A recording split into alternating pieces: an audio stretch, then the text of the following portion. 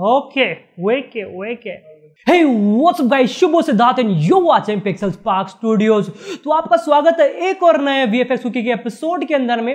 तो आज का थोड़ा इंटरेस्टिंग होने वाला है क्योंकि मुझे बहुत सारे नीचे कमेंट्स में आ रहे थे कि सर प्लीज 3D के बारे में भी कुछ VFX Quickies बनाइए। तो आज जो पहला VFX Quickie होने वाला है 3D फील्ड के अंदर होने वाला है, तो बहुत लोगों ने नीचे कमेंट किया था कि आप स्कल्प्टिंग के बारे में कुछ बताइए। तो आज मैं इस VFX Quickie के एपिसोड के अंदर में व्हाट इज स्कल्प्टिंग ये पूरा डिटेल में डिस्कस करने वाला हूं। तो इस वीडियो को शुरू से अंत तक जरूर देखिएगा। अगर आप इस चैनल के अंदर नए आए हो, अभी तक आपने चैनल को सब्सक्राइब नहीं किया, तो नीचे देखिए लाल बटन आपको दिख रहा होगा, सब्सक्राइब करें और बगल में नोटिफिकेशन तो है उसे भी दबा दें ताकि नोटिफिकेशन मिलेगा जैसे में नेक्स्ट वीडियो अपलोड होगा। तो व्हाट इज डिजिटल स्कल्प्टिंग? तो डिजिटल स्कल्प्टिंग वो है कि डिजिटल वर्ल्ड के अंदर में आप स्कल्प्ट करते हो using pull, push and squeezing. यानी कि इंस्टेड ऑफ आप पॉलीगॉन्स को एडिट ना करके आप क्या करते हो, आप उस इन्वायरमेंट को ट्रीट करते हो as a physical world and उसके अंदर आप उस जो फर्स्ट आपको मिलता है उसको पुल करते हो, पुश करते हो, स्क्वीज करते हो। अगर आपको एग्जांपल के हिसाब से समझाऊं तो अगर आपने कभी एक क्ले मॉडलिंग देखी, कैसे रियल वर्ल्ड के अंदर क्ले मॉडलिंग करते हैं, तो उसको समझिए कि स्कल्पिंग आप कर रहे हो मतलब वर्चुअल वर्ल्ड के अंदर में, लेकिन एग्जैक्टली आप लाइक रियल वर्ल्ड में कैसे करते हो। क्ले होगा आपको, उसको आप क्या करोगे और थोड़ी क्ले ऐड कर दोगे, थोड़ा बहुत खींचोगे, टानोगे, हाथ से स्कल्प्ट करोगे। एग्जैक्टली सेम चीज आप करते हो लेकिन रियल वर्ल्ड में ना करके आप वर्चुअल वर्ल्ड के अंदर में करते हो यूजिंग सॉफ्टवेयर जो टूल्स होते हैं उसके अंदर में। तो उसके लिए हम लोग क्या करते हैं, इंस्टेड ऑफ माउस से भी हो सकता है, लेकिन वहां पर क्या होता है प्रेशर सेंसिटिविटी मैटर करता है कि आपको कितना उसको मूव इन करना है, कितना आपको बाहर निकालना है। तो उसके लिए हम लोग पेन टैब यूज करते हैं जिसके अंदर काफी प्रेशर सेंसिटिविटी रहती है, यानी कि थोड़ा प्रेस करेंगे तो थोड़ा अंदर जाएगा, थोड़ा ज्यादा प्रेशर देंगे ज्यादा मतलब आपको इंटरेक्टिविटी मिलती है उसके अंदर में। तो ये एग्जैक्टली सेम है जैसा अगर आपको थोड़ा बहुत भी नॉलेज है कि कैसे रियल वर्ल्ड में करते हैं तो एग्जैक्टली आप बहुत ज्यादा कंफर्टेबल हो जाओगे थोड़े दिन के अंदर में once you use to those tools. तब आपके मन में एक सवाल जरूर आ रहा होगा कि एग्जैक्टली डिफरेंस क्या है स्कल्प्टिंग और मॉडलिंग के अंदर में। एग्जैक्टली ये भी मॉडलिंग है लेकिन ये डिफरेंट है। डिफरेंट इन द सेंस ये अगर आप मॉडलिंग करते हो ट्रेडिशनली तो आप क्या करते हो, कुछ ज्योमेट्रिक शेप्स पहले बेस लेते हो, कुछ स्क्वायर लिया, कुछ सर्कल लिया या फिर स्पेयर लिया, उसके ऊपर आपने स्टार्ट करते हो, उनको एडिट करते हो, उसके हिसाब से करते हो। लेकिन जो स्कल्प्टिंग होता है उसके अंदर कुछ नहीं होता, बेस आपके पास कुछ क्ले रहता है, उसी को आप ऐड करते हो क्ले, उसी को तो पुल करते हो, पुश करते हो, कोई एक ज्योमेट्रिक शेप नहीं रहती है डिफॉल्ट जिसको आप एडिट पॉली करते हो। वहां पर एग्जैक्टली वो भी पॉलीगॉन्स ही रहते हैं लेकिन वो लाइक किसी बेसिक शेप में नहीं रहते, लाइक एक कंटिन्यूस एक लाइक समझो कि एक क्ले ही है आपको उस वर्चुअल वर्ल्ड के अंदर दे दी गई है, वैसे उसके अंदर रहता है। अब मैं आपको बताता हूं कि कब हम लोग स्कल्प्टिंग यूज करते हैं, कब हम लोग मॉडलिंग यूज करते हैं। तो सबसे पहले मैं मॉडलिंग के ऊपर आता हूं। मॉडलिंग हम लोग कभी भी जब भी यूज करते हैं जब आपको हार्ड सर्फेसेस की करनी होती है, मैन मेड ऑब्जेक्ट्स की करनी होती है या फिर कोई बेसिक कैरेक्टर्स को करनी होती है तो वहां पे वो करते हैं। जैसे कि एग्जांपल आप चेयर, कुर्सी, टेबल या फिर कोई भी हम लोग ह्यूमन फिगर्स बनाना होता है बॉडी तक, वो आप इजीली उसके अंदर कर सकते हो।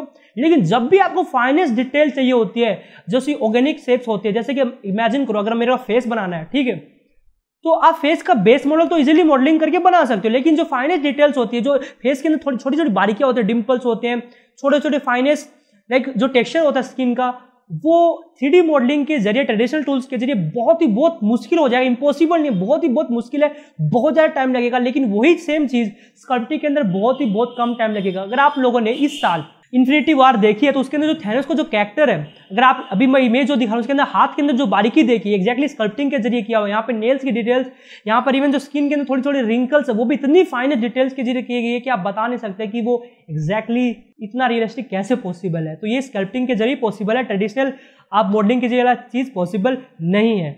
सो स्कल्प्टिंग के लिए कौन से सॉफ्टवेयर यूज होते हैं?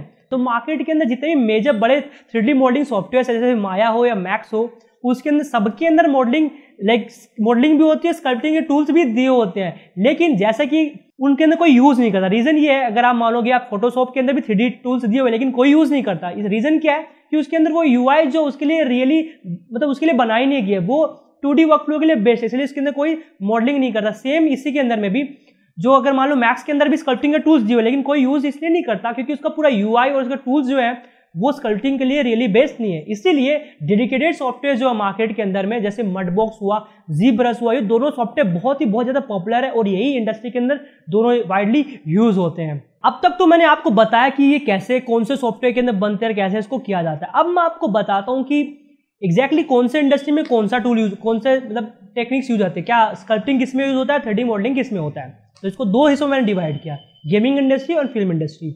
तो सबसे मैं गेमिंग इंडस्ट्री की तरफ आता हूँ। गेमिंग इंडस्ट्री के अंदर में क्या होता है, जो भी चीज अगर आप मॉडल देखो, कैरेक्टर देखो, वो क्या होता है, रियल टाइम में उनको रेंडर करना पड़ता है। एटलीस्ट 60 फ्रेम्स पर सेकेंड के अंदर जो फ्रेम्स उनको रेंडर होने पड़ते हैं। तो गेमिंग के अंदर क्या होता है, कैरेक्टर्स की जो लाइक जो ज्योमेट्री काउंट्स होता है, पॉलीगॉन काउंट्स काफी कम रखना पड़ता है, ताकि वो जो कैरेक्टर्स है वो रियल टाइम में रेंडर हो सके एज स्मूथ एज पॉसिबल। तो उसके लिए उसके मॉडल की जो ज्योमेट्री काफी लो पॉली होती है, लेकिन वहां पे ध्यान रखा जाता है टेक्सचर के ऊपर बहुत ज्यादा, क्योंकि टेक्सचर के जरिए ही वो जो डिटेल होते हैं वो दिखाने की कोशिश करते हैं। तो गेमिंग इंडस्ट्री के अंदर दोनों ही यूज होता है, स्कल्पटिंग भी यूज होता है और ट्रेडिशनल जो मॉडलिंग होता है वो भी होता है। लेकिन फिल्म इंडस्ट्री के अंदर क्या होता है, मैं अब आपको बताता हूँ। फिल्म इंडस्ट्री के अंदर क्या होता है कि उसमें तो कोई ऐसा कोई सीन नहीं होता कि रियल टाइम में रेंडर करना हो, तो बड़े बड़े रेंडर फार्म से पहले रेंडर होकर फिल्म के अंदर एडिटिंग होता है। तो वहां पर मैटर करता है फाइनेंस, जबरदस्त लेवल की जो डिटेल होती है वो मैटर करती है।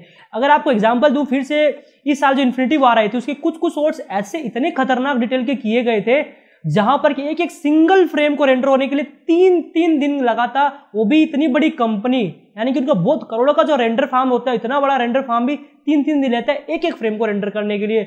तो उससे आप समझ सकते हो कितना हाई डिटेल में वहां पे किया जाता काम। फिल्म इंडस्ट्री के अंदर भी 2 लेवल में काम होता है। पहले ट्रेडिशनली कुछ मॉडल्स को ट्रेडिशनली बेस फ्रेम रेडी करते हैं ट्रेडिशनल सॉफ्टवेयर के अंदर, उसके बाद उसी को आप स्कल्पटिंग टूल्स के अंदर लेकर आके उसको ऊपर और स्कल्पटिंग करते हो फाइनेस्ट डिटेल डालने के लिए। तो दोनों का मिश्रण ही यूज होता है दोनों इंडस्ट्री के अंदर में, स्कल्पटिंग भी यूज होता है और ट्रेडिशनल मॉडलिंग भी यूज होता है। लेकिन दोनों का लाइक हाइब्रिड, यानी कि जहां पर स्कल्पटिंग जरूरत है वहां पे स्कल्पटिंग यूज करेंगे, जहां पे ट्रेडिशनल लाइक 3D मॉडलिंग जरूरत पड़ती है वहां पे वो यूज करेंगे।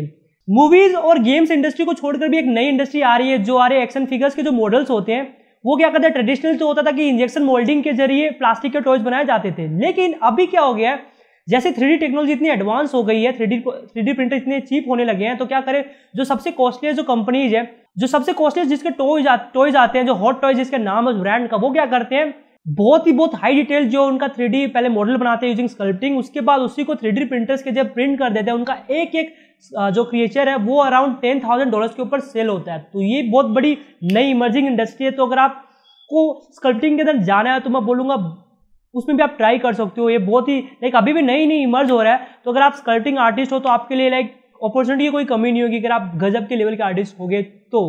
अब मैं तो लास्ट सवाल के ऊपर कि ये इसको जानने के लिए आपको क्या क्या चाहिए और ये किन लोगों को ये चीज सीखनी चाहिए।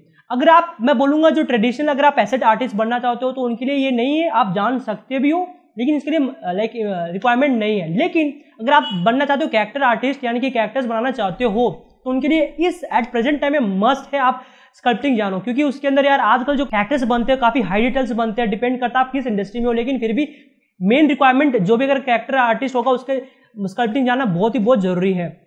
और अगर आपको इसके साथ साथ आपको ह्यूमन एनाटॉमी जानना बहुत जरूरी है। ह्यूमन एनाटॉमी और एनिमल एनाटॉमी जानना बहुत जरूरी है, क्योंकि उसके अंदर क्या होता है, आपको बेसिक नॉलेज तो होना ही पड़ता है, क्योंकि उसकी बेस्ड ऑन दैट ही उनका रिगिंग होता है, तो उसी के हिसाब से आपको जो स्कल्पचर्स बनाने पड़ते हैं। इसलिए anatomy is a must. And आपको रियल वर्ल्ड के अंदर ऑब्जर्वेटरी भी काफी होना पड़ेगा, ऑब्जर्व करना पड़ता है आपको नेचर को या फिर रियल ह्यूमंस को भी ऑब्जर्व करना पड़ता है। इन टर्म्स ऑफ लाइक आपके पास काफी लर्निंग स्किल्स होनी चाहिए, कि एडेप्टेशंस भी होना चाहिए अगर इस इंडस्ट्री के अंदर आप जाना चाहते हो तो।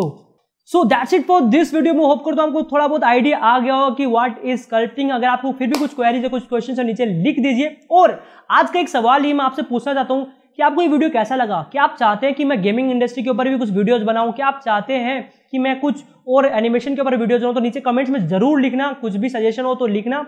और हमारे सोशल मीडिया लिंक नीचे दे दी गई है, वहां पे जरूर फॉलो करना यार इस फेसबुक ग्रुप को। वहां पे ऐसे एक दूसरे जैसे आर्टिस्ट होंगे तो अच्छा लाइक कनेक्शन होगा हम लोग का और कम्युनिटी भी ग्रो होगी। तो यार इस वीडियो के लिए इतना ही, और आपसे अगले वीडियो फिर से मुलाकात होगी। तो सी you in the next one. Piece.